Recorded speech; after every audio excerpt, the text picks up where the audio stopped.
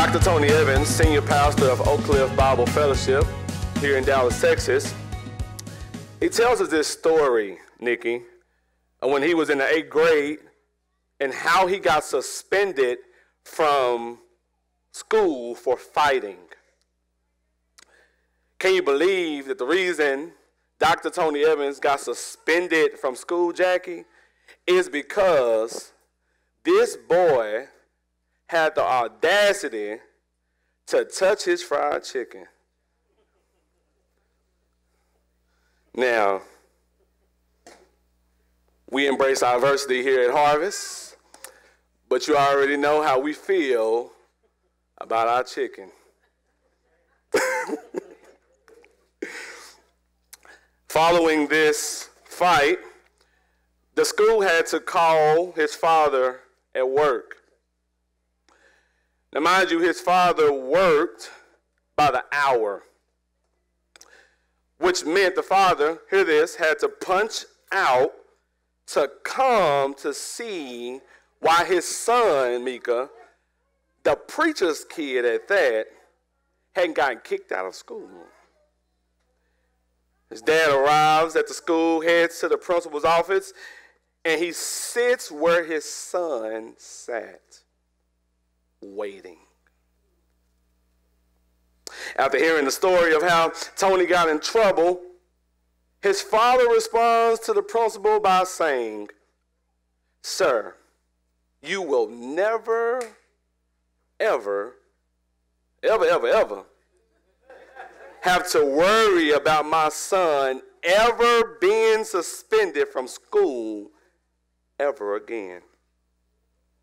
Walk outside, Dr. Evans' father looks at him, and I can only imagine, can you imagine with me the look that Dr. Evans' father has?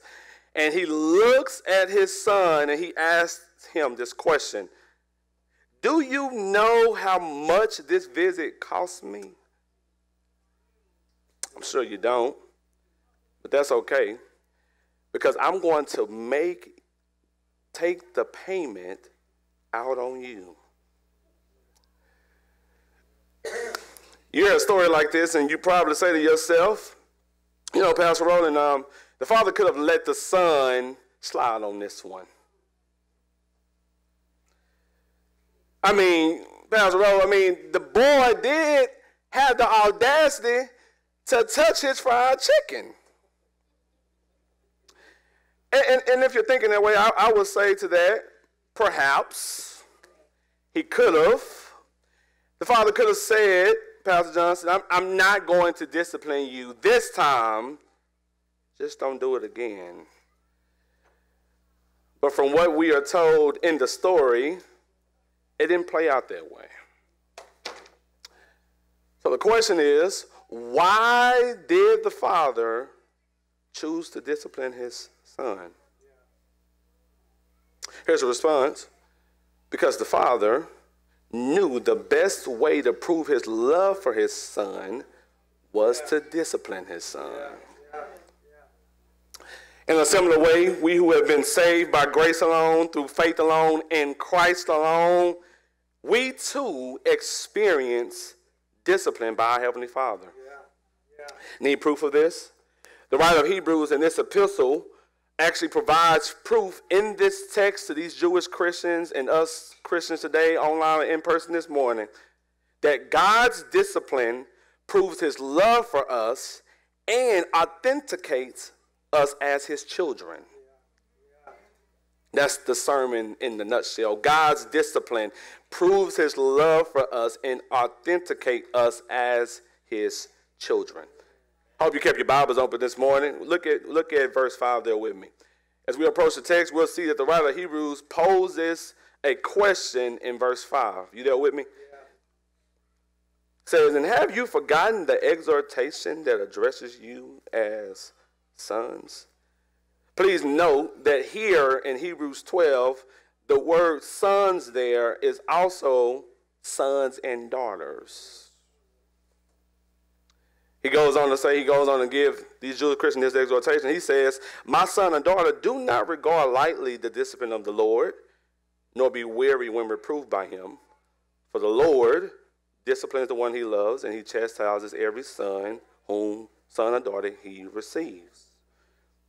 The exhortation here in Hebrews chapter 12, verses 5 through 6, actually derives from Proverbs chapter 3, verses 11 through 12. In the context of Proverbs chapter 3, Solomon is the one talking, but it is God who is viewed as the father. Why is this important to know? Because it helps us as the reader understand that this divine discipline is not from Solomon, but from God. Upon further review of the text, I believe it's safe to assume that the writer of Hebrews knew about this exhortation as well as these Jewish Christians. But from the words of the writer of Hebrews, they had forgotten about it.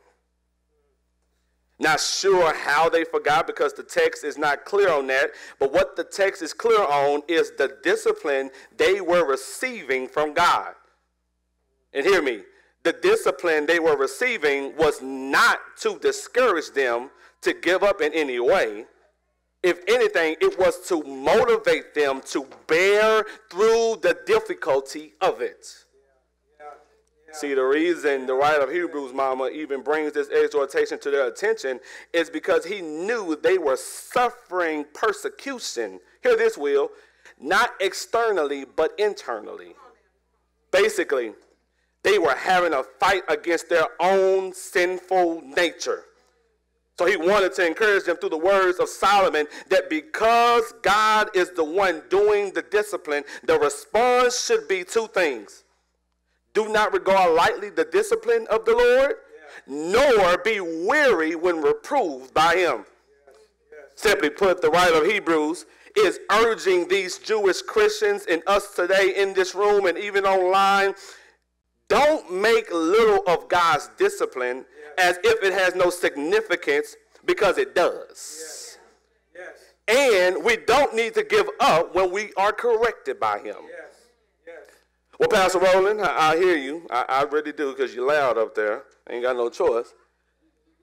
How does one not grow weary when experiencing the discipline of God? Good question. Here's my response. The way for you and I to not grow weary when we are experiencing God's discipline is by studying the Word of God. And hear me when I tell you, I understand that a lot of us have a lot going on, but I'm not just talking about 2-3 seconds of studying God's Word. I'm talking about intentionally carving out time to actually study God's Word to help you to not grow weary when you are experiencing God's discipline. Also, by praying to God and repenting of sin. So not only is it good for us to pray individually for certain things that we need, not only is it good for us to pray collectively as a church for certain things that we need, but we also need to make sure that in our prayers to God, we are repenting of sin. So not only are we to study God's Word, not only are we to pray to God and repent of sin, but we also, in order for us to make sure that we're not growing weary when we're experiencing God's discipline, is by listening to biblically, hear this, sound sermons. Ooh, God. If you want to know what bothers y'all pastors a lot, is when we see people standing up and they just have the Bible closed like this as an accessory. Now, please know that I'm not talking about those motivational, quote-unquote, biblical sermons because they got a Bible on their podium. We're talking about somebody who is actually exegeting, who is interpreting the scriptures, who is trying to figure out the author's intent of the text. Those are biblically sound sermons. All of that other stuff is just feel-good stuff. Not only should we study God's Word, pray to God, repent of sin, listen to biblically sound sermons for us not to grow weary when we are experiencing God's discipline, but we also do this by staying committed to the gathering of the saints. As Pastor always says, it's okay to miss occasionally, but occasionally should not turn to habitually. And lastly, ultimately, we are to trust and depend on God. That because he is the one that's allowing us to experience this discipline, that he will be with us, he will comfort us, and all we need to do is trust and depend on him. If there's anything I want you to remember this. God's discipline is formative, not destructive. Or let me say it to you this way. God's discipline, Chris, is not a form of abuse. The discipline we receive from God, hear this, is not meant to damage us. It's not meant to harm us. It's not meant to discourage us, nor is it meant to kill us. It is simply meant to correct us, and that correction is to better us. So this is why we can't become weary when we are corrected by God, because his discipline is not to make us become weary, it's to make us better. Let me repeat that. His discipline is not to make us weary, it's to make us better. And since I'm here, I got a little time, let me speak to the parents who are believers in Jesus, whether you're in person or online. If God's discipline is done in love, hear this, that means our discipline should mimic his way of discipline and not the world's. I gotta say this. God is not okay with us depriving our children of their physical needs. God is not okay with us shaming our children on social media. God is not okay with us having our children outside on the side of the streets with a sign explaining why they are being disciplined. God is not okay with us beating our children half to death and then try to justify our actions by using scripture. Well, the Bible says whoever spoils the rod hates their children. Yes, it does, but please know the rod is meant to correct us, not kill us. Our discipline is to reflect the love of God, not the evilness of this world. See, I expect the world, Chris. I expect the world, Jackie. I expect the world, Mika, to discipline their children this way because they are not believers. But we who are believers in Jesus are not to follow the example of the world. We are to be the example to the world by how we discipline our children in a God-honoring way. So the word for the parent or parents who are believers in Jesus and you have been disciplining your child or children in a way that's abusive, I say this in love, but you need to repent and stop it. In the second half of chapter 12, the writer of Hebrews keeps the visual of endurance by giving us these two exhortations from the text of how we should respond as children of God to the discipline of our Father. The first exhortation that you and I are given on how we should respond as children of God to the discipline of the Father is there in verse 7 and 8. Endure the fatherly discipline. Endure the fatherly discipline. After the writer of Hebrews reminds them of the encouraging words of Solomon to them in Proverbs, it is then he has a few words for them in the 8th part of verse 7. I hope you there with me. It is for discipline that you have to endure. Just so you know, the word discipline that's used here in this text is actually used 9 times throughout verses 5 through 11. I made sure I counted again so y'all won't put me on blast after service, but it's 9 times that this word discipline is used throughout verses 5 through 11. This word discipline in the Greek, Darius, is a term for child rearing through instruction, training, and correction. So when the writer of Hebrews says it is for discipline that we have to endure, what he's saying is we as Christians are called to persevere and not give up when we are being corrected by God. So Mike, there was a father, bro, was trying to get his son not to quit so easily. He said, son, you've got to hang in there and not quit. He says, son, look at Abraham Lincoln. He didn't quit. Look at Thomas Edison. He didn't quit. He said, look at Douglas MacArthur. He didn't quit. And then he looked at his son and he said, look at Elmo McCringle. I know, I said the same thing. The son said, hold on, wait a minute, Daddy. Who in the world is Elmo McCringle? The father said, that's my point. See, he quit. This is the point what the dad is saying. He's saying to his son, what the same thing God is saying to us, don't throw in the towel when the going gets tough. God wants us to stand fast knowing that the discipline we're receiving from him is not because he hates us, but rather he's treating us as his children. If we weren't disciplined, if we weren't his children, he wouldn't discipline us. But because we are his children, he disciplines us. The writer of Hebrews himself poses the question. He says, for what son is there whom his father does not discipline? Simply put, just as sons and daughters of earthly fathers are not to go without discipline, sons and daughters of God, we are not to go without discipline as well. Because if he doesn't discipline us, look at what the writer of Hebrews says.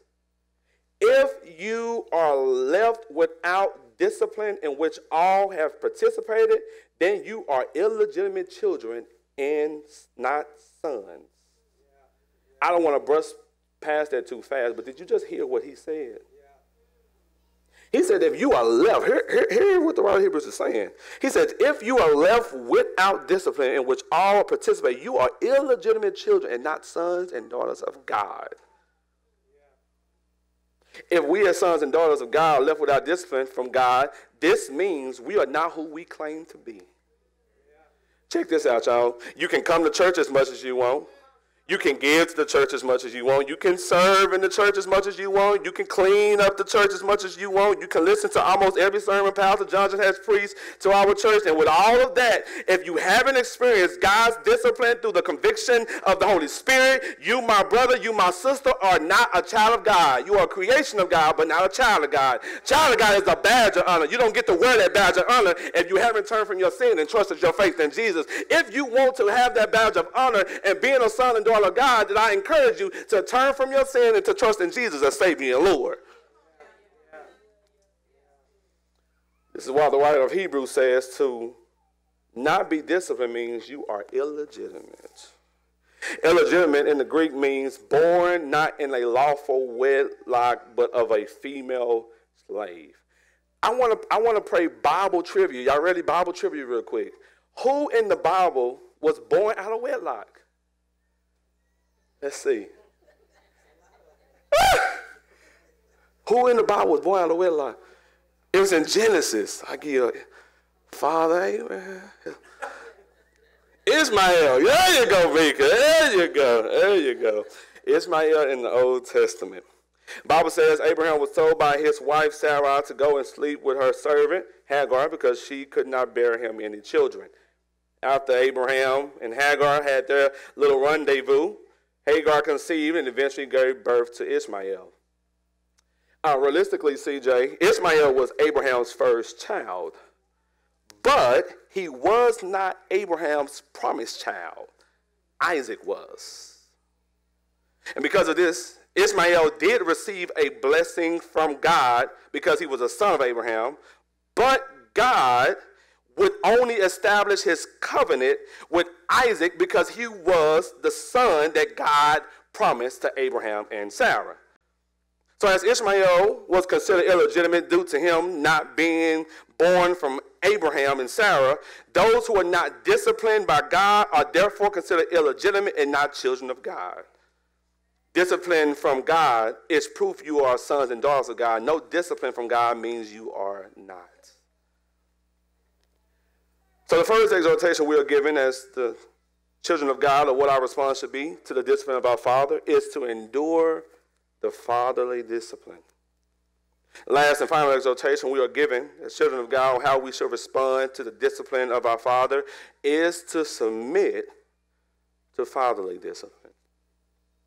In addition to what the writer of Hebrews has previously stated, he continues by saying in verse 9, we have had earthly fathers who disciplined us, and we respected them.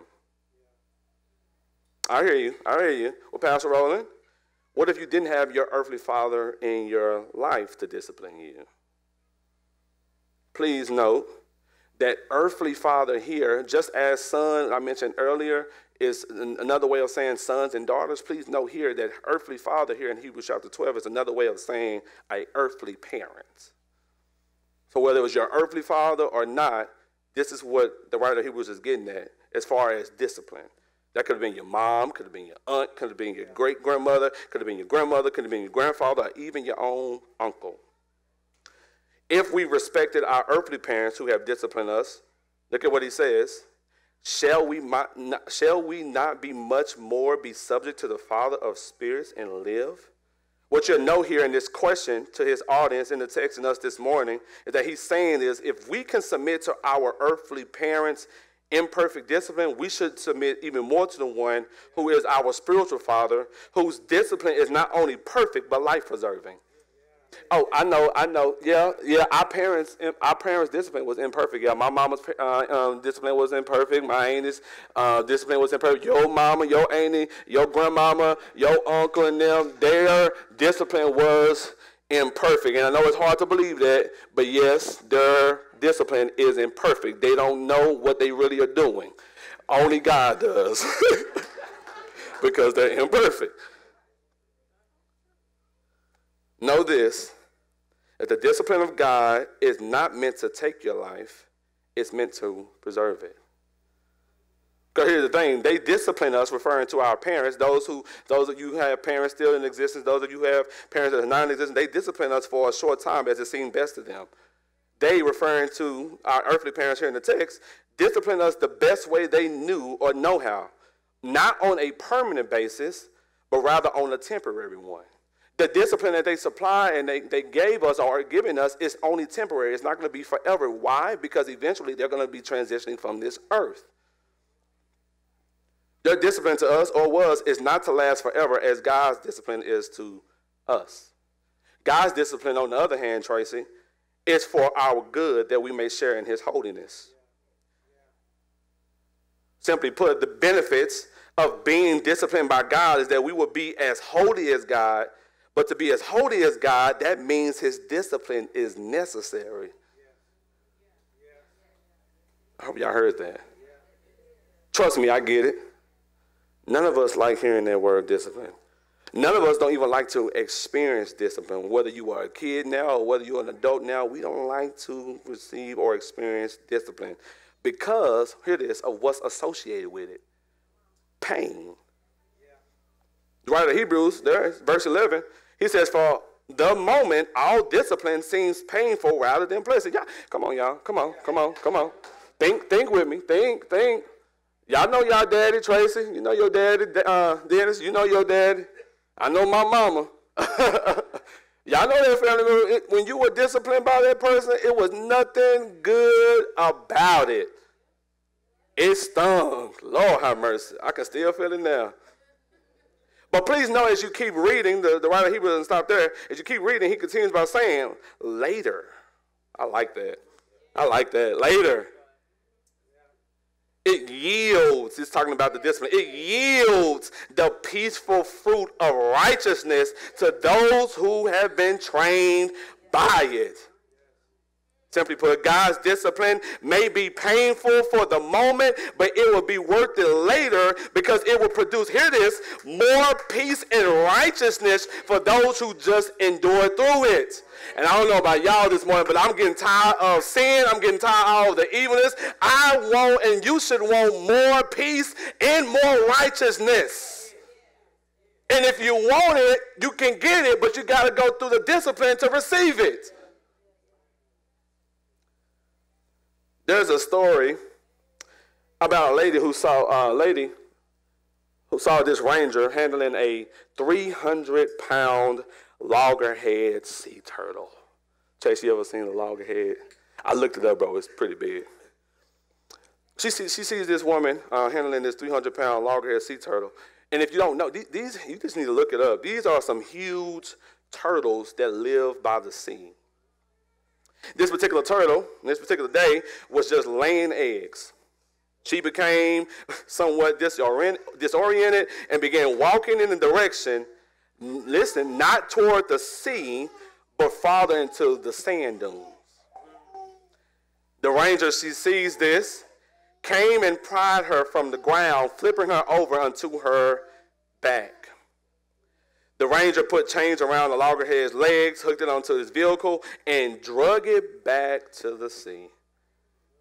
He finally got to the edge of the water. He unhooked the animal. The loggerhead saw where it was, and the loggerhead went out into the sea. Now, surely the loggerhead was being chained and drugged, Cheryl. It was hard for it to understand what was happening. Sometimes it's hard to know whether you are being killed or saved by the hand of the one that's turning your life upside down. When you are on your back, being turned every which way but loose, you don't know whether God is doing you in or delivering you. When he puts you to lie there, you don't know which way is up. You don't know, lying flat on your back. But guess what? Sometimes, hear this, God makes us to lie down. God will take the credit for putting us on our backs to fix whatever is wrong and make us totally anemic within ourselves. Because as it was the goal of the ranger to get the loggerhead back in the sea, the goal of God for us as his children is to produce a greater harvest of holiness. But to obtain it, we must bear through the ups and downs of God's discipline.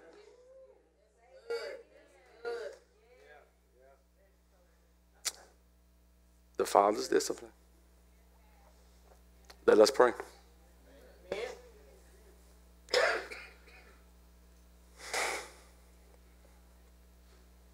God, how good you are and how loving you are, Lord. Even in your discipline, Father. Perfect. No flaw, no imperfection. Simply perfect.